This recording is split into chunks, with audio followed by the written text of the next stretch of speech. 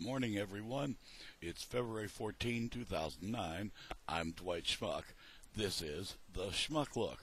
It's Valentine's Day, folks, a day of alleged love and joy, and let's give candy and all the flowers and all the good stuff.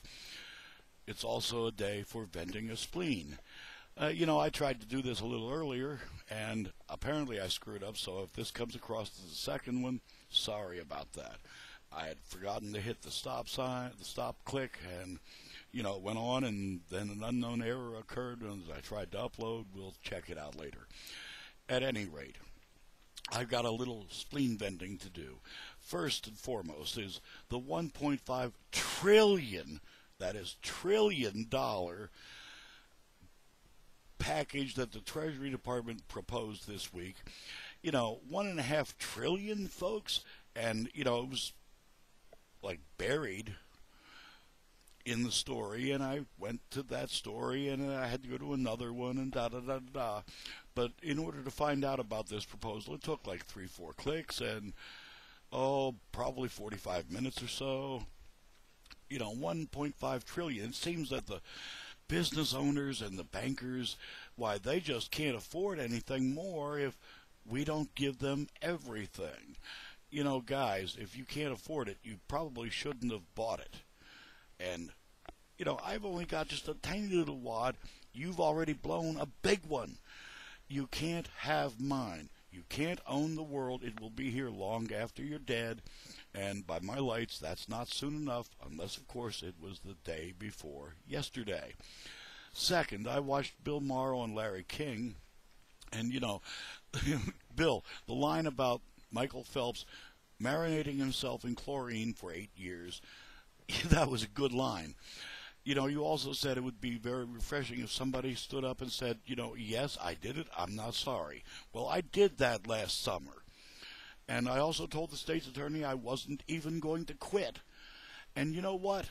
Why, he dropped my fine $50. Gee golly, guess honesty does pay a little bit. Third, and Valentine's Day is on the 14th of February, and 14 is a magic number if you're an unwed mother in California. And I'm going to try to attach this to the AP story about this woman has received death threats. There are all kinds of threats. The police are investigating, and there's been hundreds of angry phone calls. Gee, do you think, lady? I mean, you got 14 kids. You just had 8 of them. Why, that's one heck of a big litter. The Department of Agriculture has estimated that, to raise these children through the age of 17, now that means that the day they hit 18, you're cut off, is going to cost the taxpayers something like $2.7 million. Now, this does not include, realistically, emergency trips to the hospital, all those good things. Now, again, she's unwed and unjobbed, but she plans to go back to school to get her master's degree in therapy.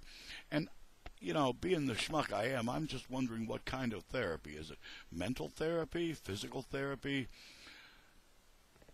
I'm thinking maybe it's sex therapy. To you, darling, happy VD. You claim that it ain't welfare, it's assistance.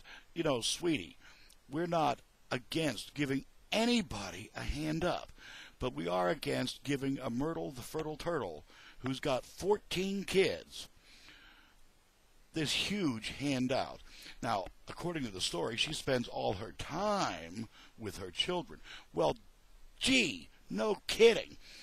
Let's see, 8 babies. What are babies? They are crap-producing machines. So she's spending a whole lot of time changing diapers. Now, I'm betting those are disposable diapers, which, of course, because, there's a big plastic input in them, which plastic comes from oil. Yeah, you're getting my drift here. Folks, it's February 14, 2009. To all but one, I wish a great and happy Valentine's Day. And you, Myrtle, happy VD. I'm Dwight Schmuck. That's today's Schmuck Look. Peace, folks.